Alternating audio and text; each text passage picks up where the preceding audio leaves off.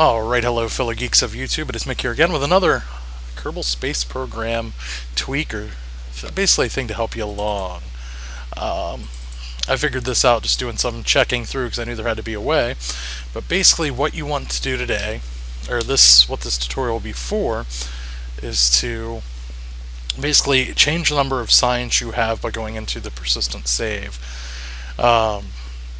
So if you're stuck, you can't get any more science, things like that, or you're just lazy, you can go and do this. Go to the main Kerbal Space Program folder, go to Saves, go to the persistent file, edit with Notepad++,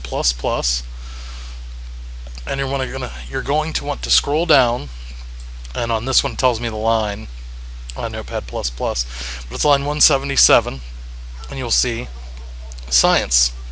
I have it set for 500 right now, but you can set it for 100,000 if you wanted. And you go to File and Save. Exit this. And we'll go ahead and start KSP. Slowly, we'll start KSP. Go ahead and exit this window out.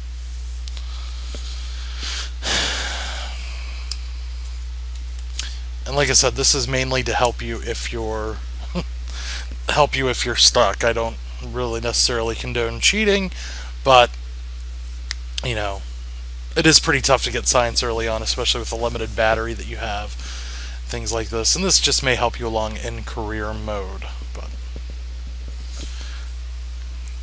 And I have been playing the career mode a bit, and I do really enjoy it.